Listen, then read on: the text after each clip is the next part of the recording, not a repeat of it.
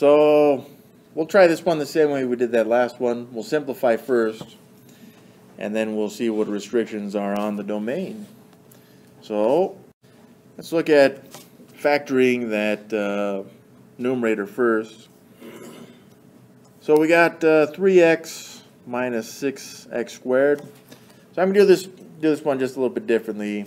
It's not going to affect the operation, so we know we're going to have subtract in between. I guess whatever stays in the parentheses there. So 3x, which is our first term there, would just be 3 times x. 6x squared, though, would be 3 times 2 times x. And we should have seen this already in this class. The greatest common factors, we've got a 3, and then we've got these x's right here. So the greatest common factor comes out of the parentheses. We got that 3x. And what was left over from the 3x in the front there, well, nothing really was, except for we can just multiply that by 1.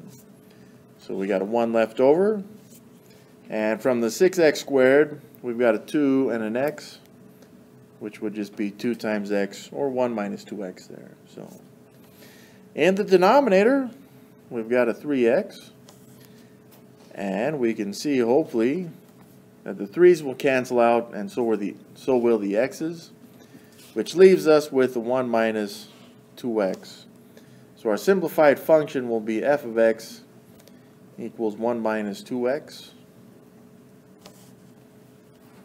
Now we do need to define values of x, which will not be included in the domain.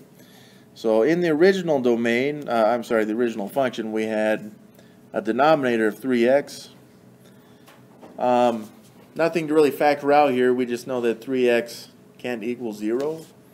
So if I was solving for x here, I would divide both sides by 3, and I would see that x cannot equal 0. So in the domain, maybe we make it look like this. On that last one, I just put x doesn't equal 0 though. So there we go. 2 parts, 2 questions. Bam. So if I'm gathering correctly, why don't we just cancel those out? So the reason is because, let me take that out.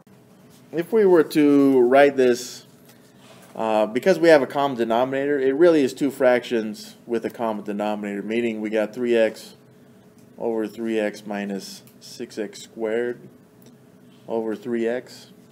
Now that will cause these 3x's to cancel out, which is where the 1 comes from right here. And then we got, we could simplify this, giving us the 2x as well. So this would essentially give us the same answer, but it doesn't allow us to cancel out these 2 3x's right there.